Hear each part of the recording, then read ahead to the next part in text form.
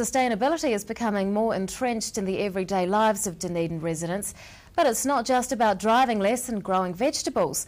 Dr. Samuel Mann from the Otago Polytechnic joins us to talk about sustainability and computing. Good evening. Good evening. Tell us a little bit about your role at the Polytech. I'm a professor in IT in the College of Enterprise and Development. How is sustainability linked to computing? Well, like any discipline, how is it not related to computing? Because sustainability is at the heart of every discipline.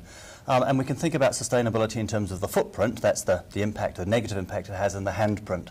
And the footprint for computing, we can think about the how much it costs the world to make the devices and how much it costs to run them. And then there's a handprint, and that's what good it does. And the handprint for computing is enormous. It's one of those pivotal type disciplines that influences lots of other things. Now your work includes making sure that graduates are sustainable practitioners. What's that about?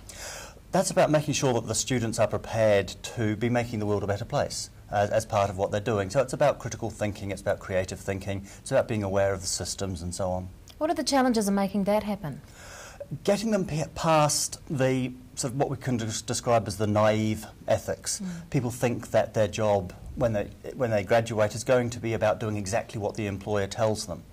And any professional knows that it's not quite like that. It's more about sort of seeing the world as a bigger thing, your social responsibilities, your environmental responsibilities, and working with your employer to make sure those sorts of things happen. So, is sustainability a fad?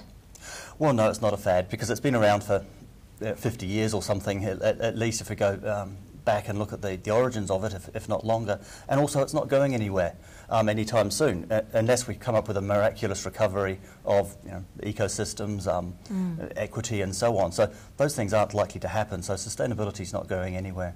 What is likely to happen if we don't become more sustainable? Well, we'll continue to the massive species loss and so on that we've got now. Sustainability isn't something that we can say, that's going to start on a Tuesday in 2017, and if we don't make it, we'll fail. We're already on this not very good trajectory. But sustainability is about making sure that it's a positive thing, not a negative thing. We want to make sure that it's a better future, not a lesser future. Is Dunedin a relatively sustainable community? Well, certainly individuals in it are. There's some things about our structures that are difficult to see as being sustainable. My favourite topic is the logs on the Port Chalmers Road. We own the logs, we own the roads, we own the port, we own the railway, yet we don't seem to be able to get organised to get those logs onto the railway, which would be a more sustainable solution. So it's about systems. It's not just about turning the lights off, which we do need to be careful about our own individual use, but we've got some work to do on the systems in the city and the country and the world we live in. Do you think people are interested in sustainability? Oh, I know so. We've had very little sort of complaint from students, very little complaint from staff. It's been more about, yep, this is what we want to be doing, let's get on with this. What are your ideals in the future regarding sustainability? Oh, my ideals would be that this is something which people don't question, that people don't ask questions like, what's this got to do with computing? That it's that's something that is accepted as this is what we're actually doing, this is what we're here for. Does more need to be done to teach the public about what they can do? More needs to be done on two fronts. More needs to be done on getting people to carry on with the sorts of things that they're doing, energy efficient light bulbs and so on. But also more needs to be done to get people to actually encourage those systems changes.